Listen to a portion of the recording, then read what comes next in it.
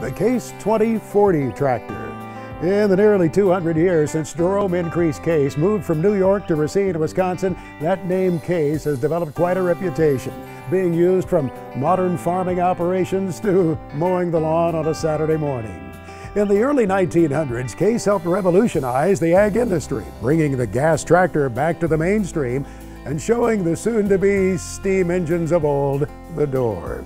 Case built more than 4,200 of the Case Model 2040s between 1912 and 1919, using a two-cylinder horizontally opposed engine of its own design with a unique ratchet starting system.